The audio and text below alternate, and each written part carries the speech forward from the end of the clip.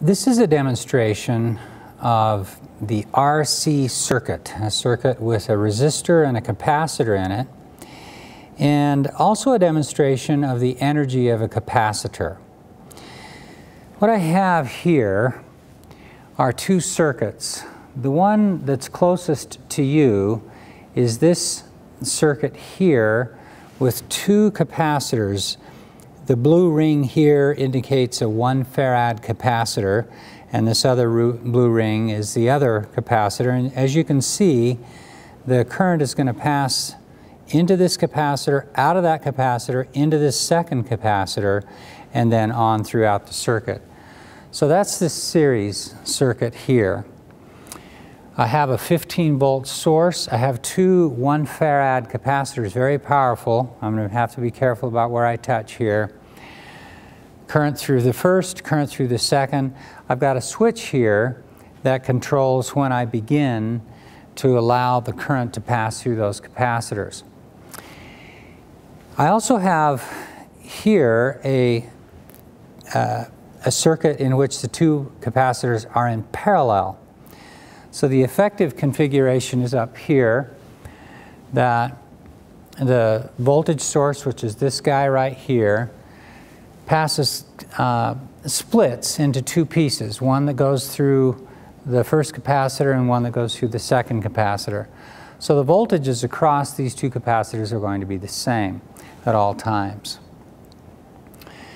And what we've done in class is to understand what the equivalent capacitance would be. For this parallel circuit, the two capacitors are in parallel with each other, actually add together to form one effective capacitor that's 2 farads. As opposed to two capacitors that are in series, which you have to add up 1 over this capacitance plus 1 over that capacitance equals 1 over the equivalent capacitance, which gives you an equivalent capacitance of 1/2 a farad.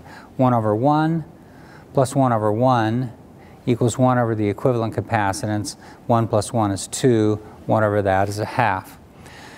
So the equivalent capacitance here is less for the series than it is for the parallel. And the other piece that we're going to be able to see here, and this pertains to the lab for the RC circuit, and that is the energy stored in a capacitor.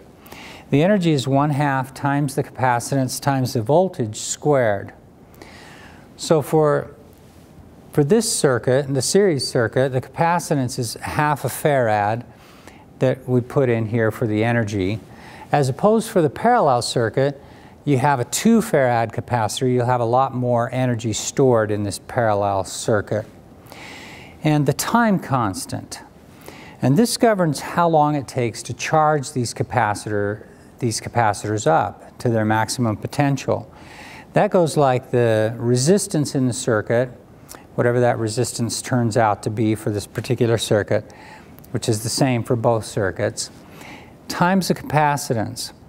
So not only will the energy stored in this parallel circuit be larger than in the series circuit, but also the time constant. It will take longer for them to charge up because this time constant is proportional to the capacitance. So let's do series first. So what I'm going to do is to press the switch to begin charging up these two capacitors.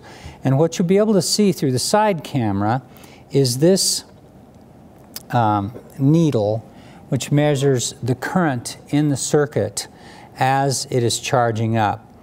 When I first press the switch here, you'll see this needle go all the way to the right and get pegged on the right. But then after a short amount of time, it will leave that pegged position and slowly go down until these capacitors are fully charged. And what I'll do is during that charging time, I'll count how long it takes to charge it up, which will be an indication of the time constant here. 0, 1, 2, maybe about 3 seconds.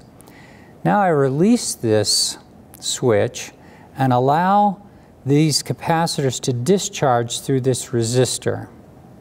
0, 1, 2, 3, 4 or 5 seconds or so to discharge all of that charge from the capacitors through this resistor, which is a light bulb.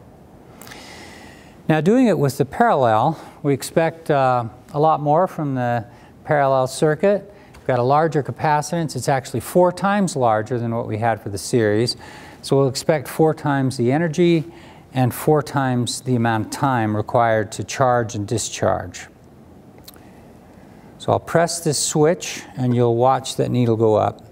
0, 1, 2, 3, 4, 5, 6, 7, 8, 9, 10, 11, maybe about 12 seconds. Then releasing it, we'll count how long it takes. And notice how bright the bulb is compared to the other bulb.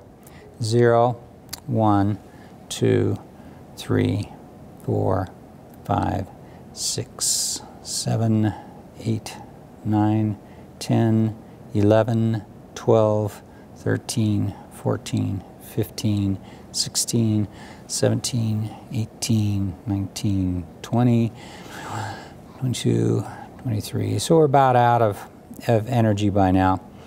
So this parallel circuit carries more energy, stores more energy in the capacitors that are synced up in parallel compared with series.